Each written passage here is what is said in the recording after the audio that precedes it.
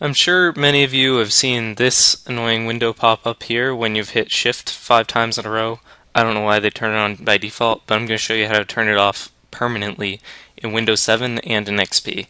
So all you'll have to do is go to Start and then your Control Panel, and then you're going to go into the Ease of Access Center. It's the handicap stuff, basically. So you're going to scroll down to make the keyboard easier to use, and then there's the option here for sticky keys. So you'll want to go to Set Up Sticky Keys, and then you'll see that there's an option there for Turn on Sticky Keys when Shift is pressed 5 times. Just uncheck that, and there you go. Now sticky keys will never bother you again when you hit Shift.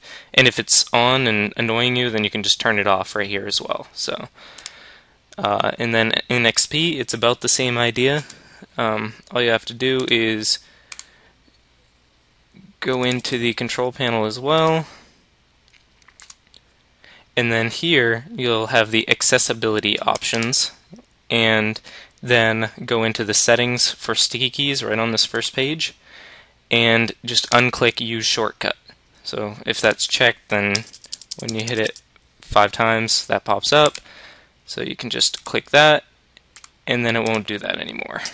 I can hit Shift as many times as I want. And there you go. It's that easy.